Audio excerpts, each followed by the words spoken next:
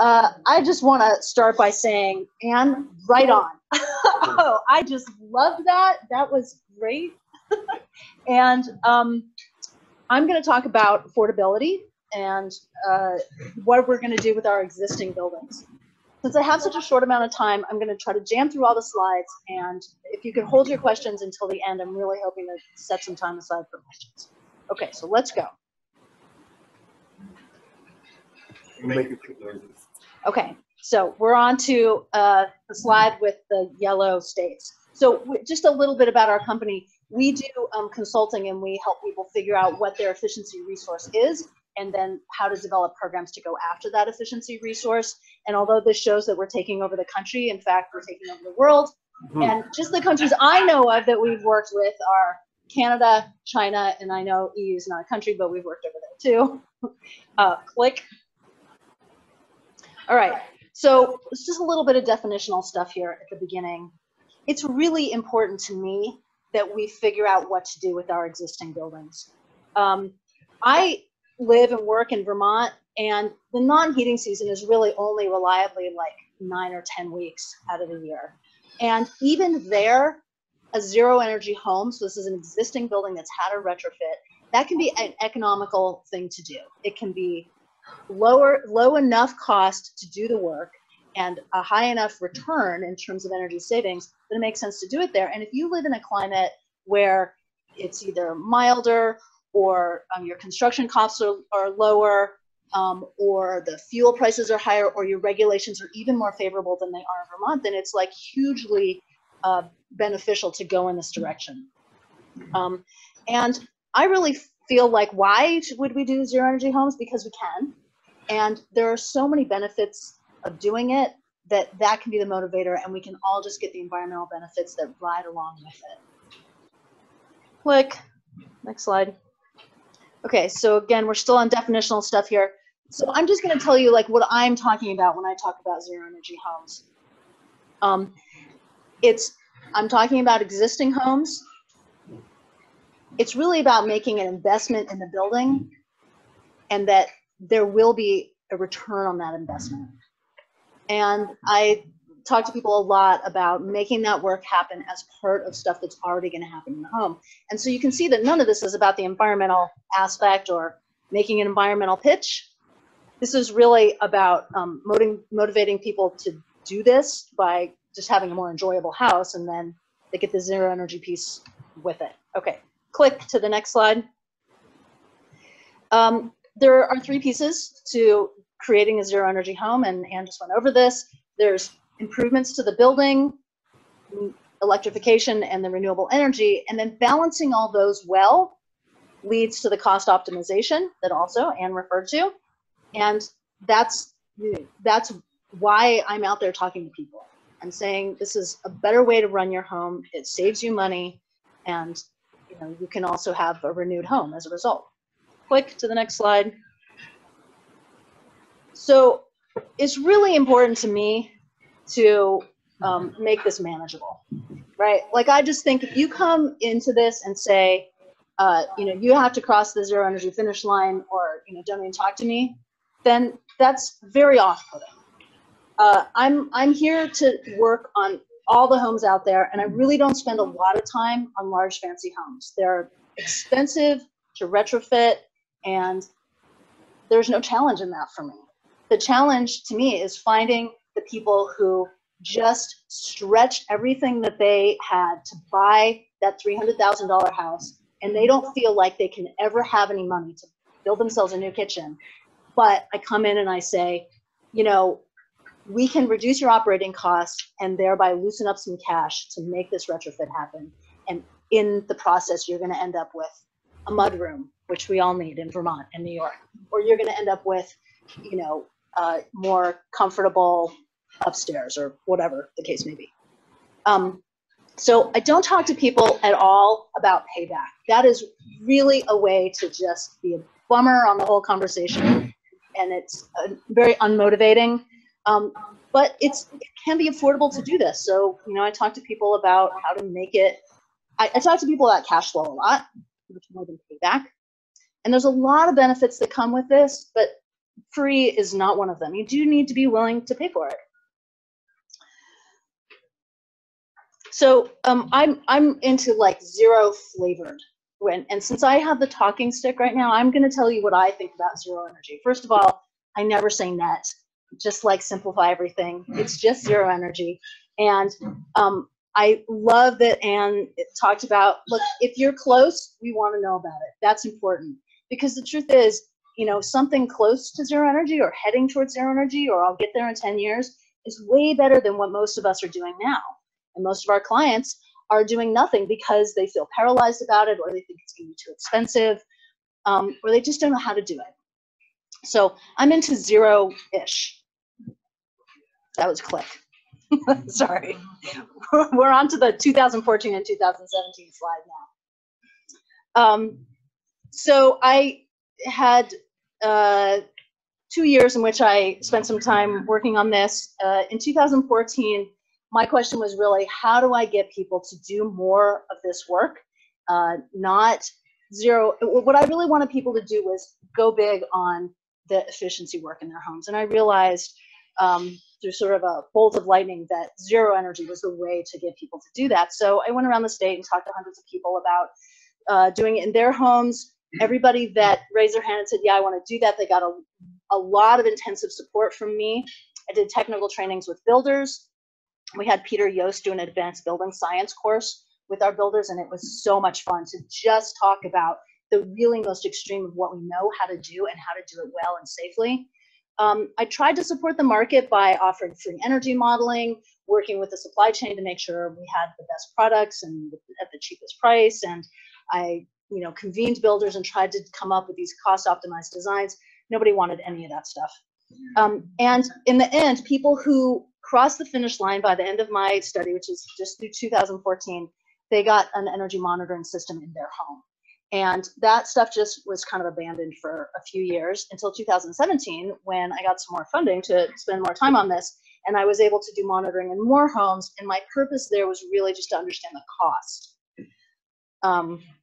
So that was in 2017. And then the rest of this is going to be about, you know, what I've learned through, you know, looking at these. Turns out to just be 10 homes, which is, you know, Vermont, 10 homes was substantial, although I do recognize that this is a very small sample here. So this first slide here, I thought would be kind of the money shot that everybody would want to know is, can homes in Vermont really make it to zero energy? And let me just say about California, I mean, I hope to sort of universalize this for other places in the country, but I just love that California has like basically every climate zone there is, with including the most mild climate in the continental US, which is San Diego, and, you know, up to like, I used to go skiing in Mammoth, so that's even, it's not colder than Vermont, but it's a heck of a lot snowier. So anyway, can you do it in Vermont? Which is a proxy for saying, can you do it anywhere? And this slide is showing the yellow is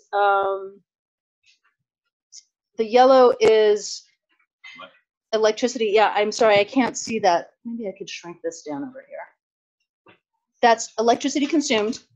And the gray is biomass. So you can see a lot of folks here that, and here biomass is all cordwood. You know, in other circumstances, of course, it could be lots of other things. And fossil. So most of all the ladder homes, so 6, 7, 8, 9, and 10, they all have fossil backup, which is, I mean, backup's not the right word. What they have is their pre-existing fossil systems. Only one of those homes, I think it's number 9, removed the fossil system from the house. So that's an all-electric house. And then on the other side, the blue is the PV production. And you can see that there's one home that has no PV production. So again, love what you said, Anne, about, you know, zero energy ready is good enough. So, you know, no, they're not really zero. And let me just give you a caution about number 10 over there. This is one of my colleagues who has been working on solar stuff for like decades. And he's like at a complete loss about why it is like this. And I can tell you why it is. And this is the caution. No, empty nester. I think it's one guy living in like a 2,800 square foot home. It's a caution about the halfway project, right? I'm getting people on the path to zero energy, so I'm not all or nothing, but there also are some stopping points that incur a lot of pain in terms of consumption. And he has done a lot of work on his house, but not the work that's really necessary to get over the hump and reap the benefits, which probably amounts to not enough work on the enclosure, so not enough building improvement. And he also has systems where the efficiency goes way, way down the less he uses them. So an old oil boiler is like high mass, and the less you use it, the more it just sits around keeping itself hot. So a lot of fuel consumption, but he's also at the same time using his heat pumps and burning wood while he's not using his boiler that's just keeping itself warm. So that's the cautions about the halfway project. So the people with fossil supplement are really reluctant to use it, but the people with wood as their other heat use it quite a bit. And there are 3 homes here that are all electric, and they're all doing great. And this chart is about how much solar can you get? And so the answer is, are they zero? Well, tell me how much solar you can get. So how much solar people have is highly dependent on the regulatory environment. So there are some parts of the country where like you just can't net meter in any kind of good cost-effective way, right? Like they'll pay you 2 or 3 cents a kilowatt hour, and that's not going to encourage a lot of people to do it. In Vermont, we had for a long time a great situation where not only were we like full net metered, but there was a feed-in tariff of 6 cents. So you were making 6 cents cash for every kilowatt hour that you netted, and beyond everything that you used and didn't use, you still got 6 cents on it. So it's a moneymaker, and it actually made it not beneficial to try to zero out your energy, because then you were just generating all this credit on your bill that eventually you just donated to the utility. So these guys, like number 1, 2, 3, 4, number 4, like that's perfect. That's almost zero, a little bit low. That's great. They probably only donated a little bit to the utility. Number 8, they're doing great. And then there's number 2, and he had this whole plan to do group net metering. He was going to sell it to his neighbors. That's why he has such a big solar array. He needs an electric car. He needs an electric car. He did get one eventually. I drove up there in my Leaf and parked it next to his Leaf, and he let me charge. Okay, so we're going on to the next one. I'm gonna try. There we go. The squiggly one. Are the homes comfortable? So this is 5 sites all piled on top of each other, and the heavy black line that goes across, that's 2 degrees temperature difference between probably the living room is where that temperature sensor is, and a bedroom. Oftentimes it's the master bedroom, but depending on where we can run wires to, it might be a different bedroom. So we're looking at the temperature difference between the core of the house and more the extremities of the house. And I guess this is just the heating season here, but if you look at the really cold part of the heating season, like in the middle, all those lines are above the 2-degree bar. Now the 2-degree bar is like a very arbitrary, that's just, and I think maybe in ASHRAE it says like you're trying to keep the whole house within 2 degrees of the set point, and that's considered comfortable. So, what I wanted to say about this is that it's people who do this at this point are highly tolerant of this variability. That will not always be the case, and this problem here might turn out to be an obstacle to doing more of these projects. This is also, we haven't gone to the technologies part yet, but these people are all doing point source heating, so they're doing mini split heat pumps, and so that's why they have to have one room that's warmer than another, because they're overheating the room with the mini split. This also is kind of the way that we all lived when we were heating our houses with wood. So it's not that different. And people actually report that they're happy to have the bedroom be a little bit cooler than everything else. It helps them sleep.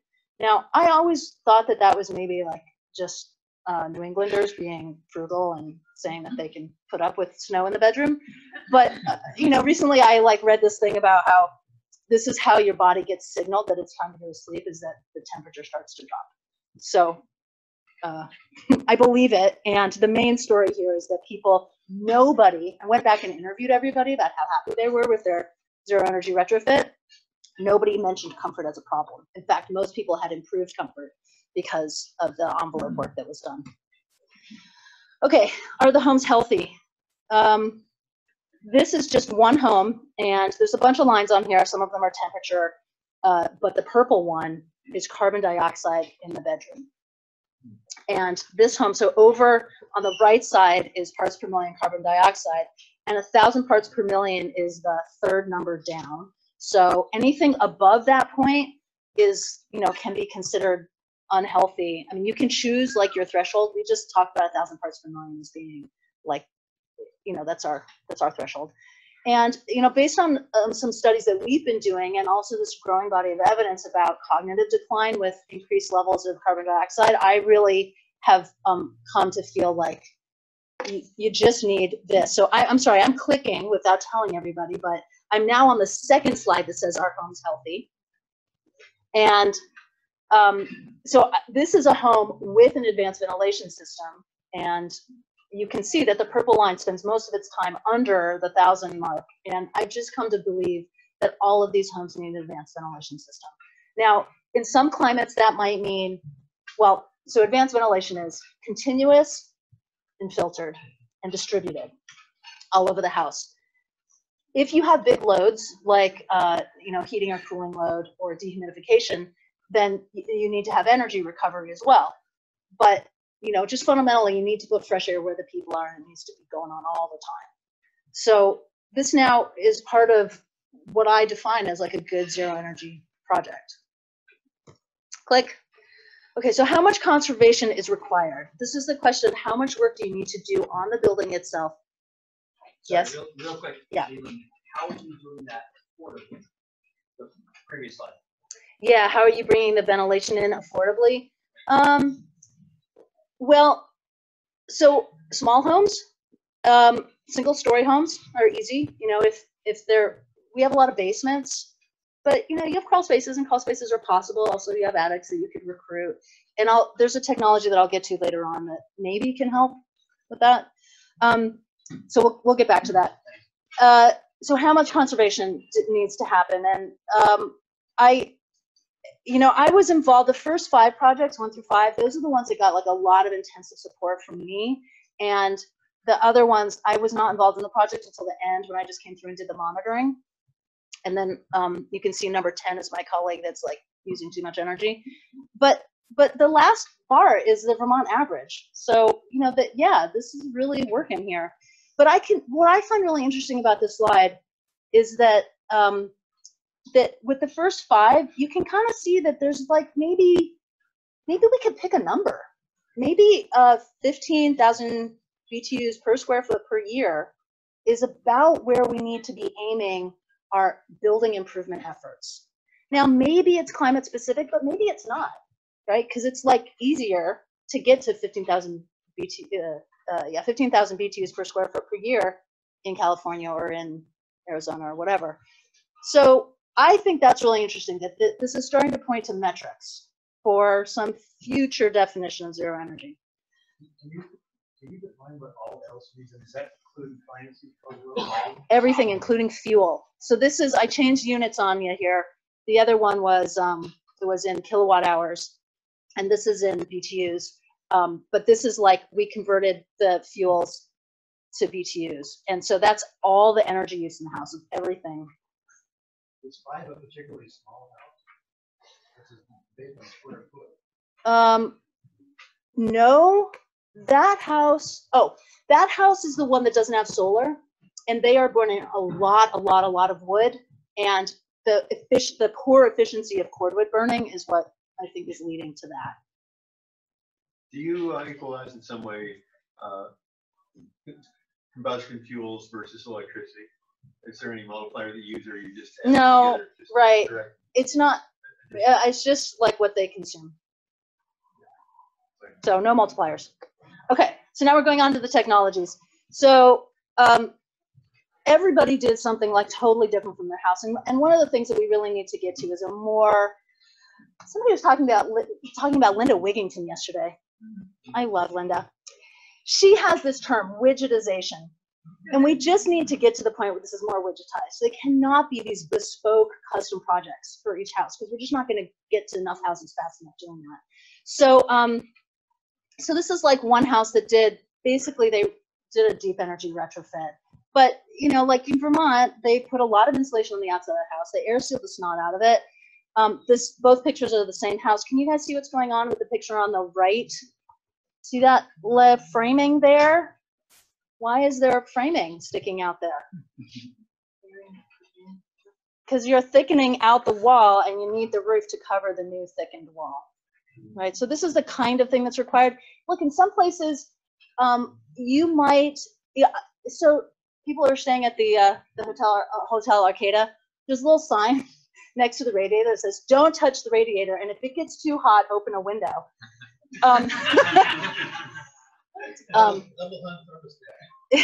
Double hung thermostat. So, you know, look, in some places, this could just be like storm windows and treat the attic real good. So it's like all over the map what you can do here. And it's really very climate specific. This is a very expensive, complicated piece in Vermont, but in other places, it may not be. Okay, so the heating and cooling, where everybody in my study did cold climate heat pumps. These are expensive kind of doodads, are like $4,000 or $5,000, but in other climates, like you can do a cheaper version of this because it doesn't have to be so high performing.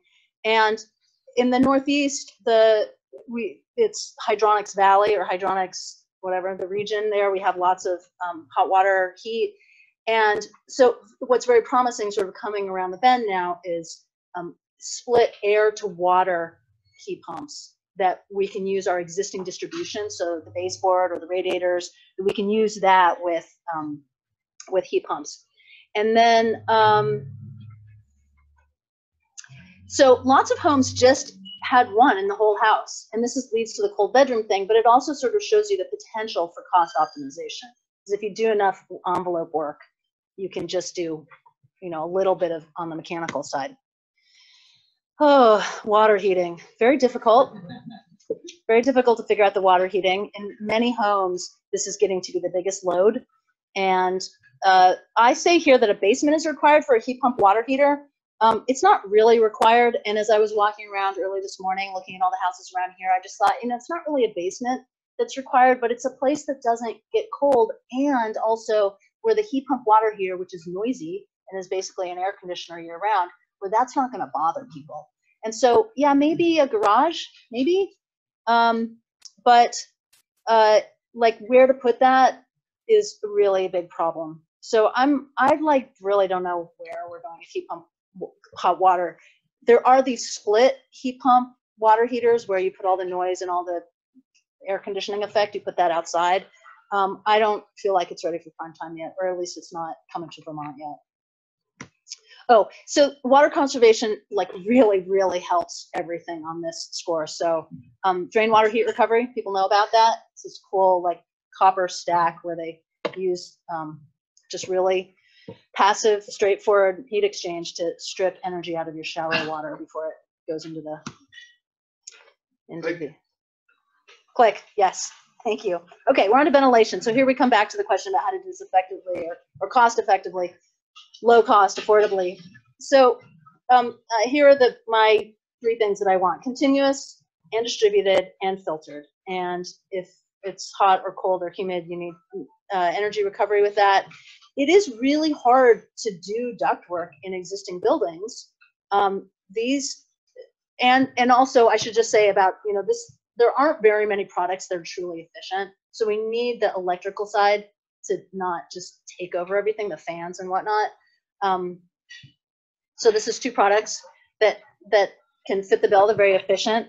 But the fact that the ductwork can be challenging in multi-story homes, maybe click, thank you. We're on to the next one, the technologies. The Lunos is a product that has everything you need, the heat exchange and the fan, all in a core that just goes pop into the wall. So there's no ductwork.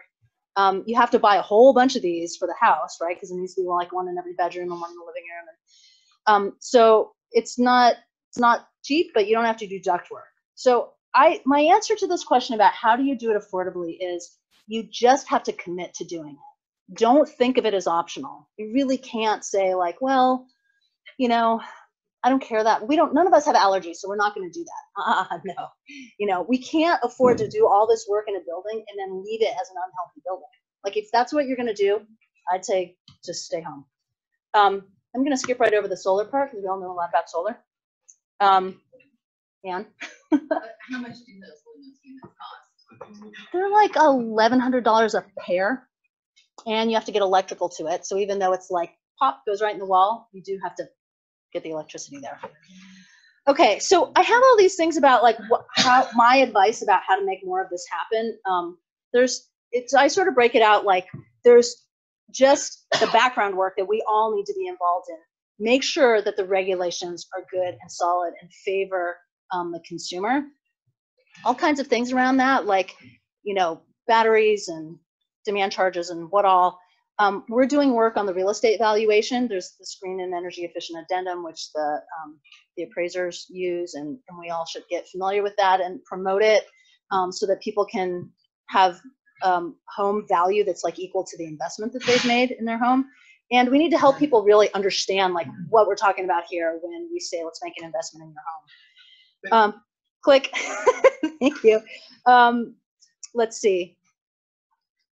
This is on the program side of things, and I'm just going to skip over that one. Click. This is about you and making decisions in your home and your town. Like influence the influencers, and anybody who takes this on really needs to be prepared to stage this. It's not going to happen all at once. These are just too big of projects, and we're all living in our homes in the meantime. Click. And then finally, this is like my idea of how to really get people on the path. So this is like 4 colorful circles. The plan is the essential part. And once you have a plan, it's really easy to make sure that you don't start doing stuff that like gets you off the path. And the plan is work that you already have to do in your house, you know, replace the roof, stuff like that. Work that you're going to do in your house. You know, I really hate how the back bedroom is so small and I'm gonna, you know, bump out the back of the house. That stuff all is like these great opportunities to advance down the path to zero energy. Know where you're going. Some people, it's not gonna be all the way to zero, it's just not. Some people, especially in Vermont, wanna burn wood and they're just happy doing that. So their destination of zero energy is like different than mine or other people's. Just know where you're going and then find the least cost way to get there. And once you have all those pieces in place, you're not going to wander off the path and discover that you've spent $30,000 and made it even harder to get to zero energy. And that is the end of mine. So